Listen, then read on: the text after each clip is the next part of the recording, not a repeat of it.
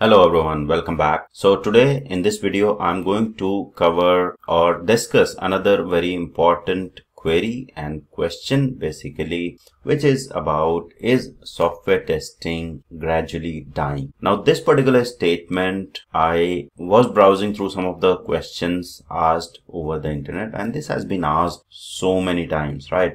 So this is kind of related to, is it a good career option, or whether or not I should choose a software testing as a career option. And this particular question or these type of statements that people make, that software testing is gradually dying and it's not going to be there, the jobs will completely disappear. So this is absolutely false and wrong statement. Now, software testing will always remain there. The forms or the tools, the way you are going to approach testing might be different. Okay. So even the way of approaching the testing will remain standard. There might be new things that come up, new tools that come up that might help you to do testing in a different way. Okay. Now, with the AI coming in picture, many people have started thinking that all of these AI testing tools that are coming nowadays are going to replace testers altogether. Everything will be automated and testing eventually will disappear. Okay. Now, many companies have tried removing the testing team altogether. Okay. And when I say removing, or basically not having dedicated testers in the team. So basically it was not that they were not doing or they were not doing testing. They were doing testing, but it was kind of the responsibility shifted to the developers. Now developer will develop as well as test their code, but that didn't help much because the testing mindset, I mean, a developer works with a different mindset, right? Developer codes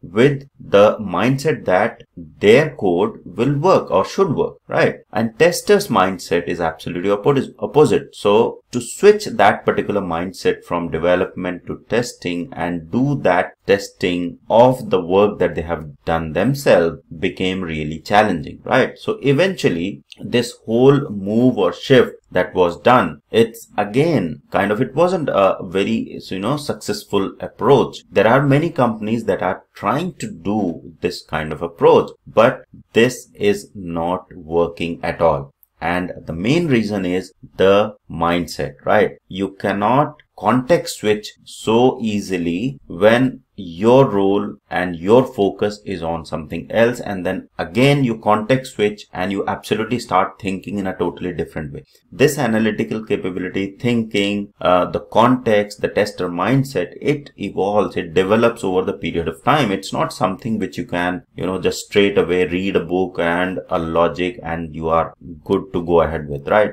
So that's the first and foremost reason that software testing is not gradually dying. It's not dying at all. Okay, it is going to remain there. The forms might change. Why I'm saying the forms might change, the tools will come in picture. So say for example, if I talk about 15 years ago when I was early into the testing, or 18 years ago when I was early into the testing, right? The tools were absolutely different. Okay, so I used to work with the bug tracking tool, Bugzilla, right? I used to have the tool keyword driven framework, right? So that was the first automation framework that was developed into Java programming language, and that was used. Then eventually Selenium came in picture. Okay, so we switched to the Selenium, and prior to Selenium there were other tools like WinRunner. Okay, so it was HP tool, HP ALM, or basically Quality Center, QC was there, okay, for test management or managing all your test cases and defect. So these were some of the very popular testing tools that time. But the way we tested, the way we thought, or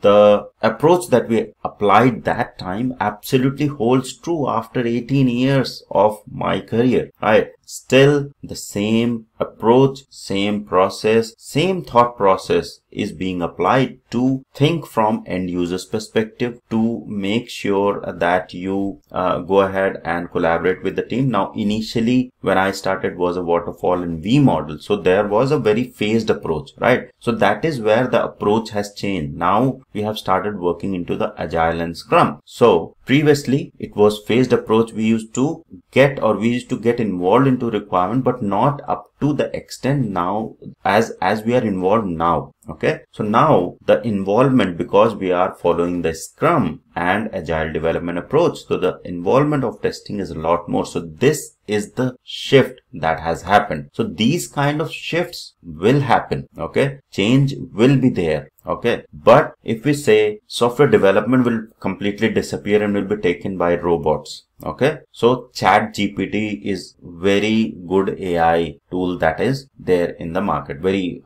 it's a good buzzword nowadays. Okay, and it actually does some real good work. So it provides you you can get the code written automatically from that particular AI tool. But can you ask that particular ChatGPT AI tool to build the complete solution? It might be able to at the moment, the AI at whichever level it is at, it might be able to give you a code snippet, but then you can take that code snippet, you have to test it, okay, whether it's working appropriately or not, and then you have to again use those code snippets to build or aggregate all of that together to build the whole solution, right? And code snippet is not the only thing. There are so many other aspects to building a complete software or solution. Now that's one part of building. Now testing is absolutely similar complexity. So your ChatGPT or any AI tool is not going to think for you. So you have to make sure that people are there, they are able to think, the testers are there, they will be thinking, they will be basically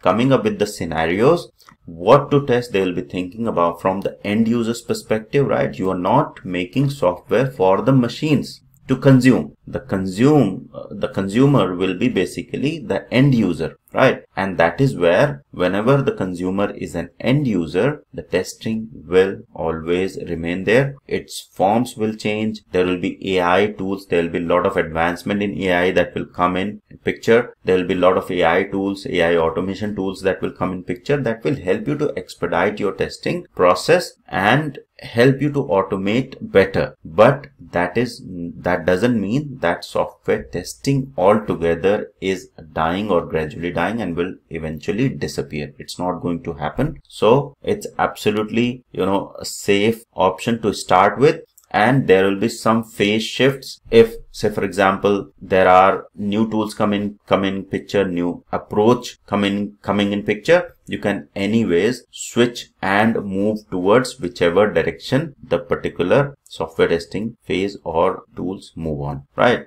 So that's basically crux of it. I hope this video was helpful. Thank you very much for watching.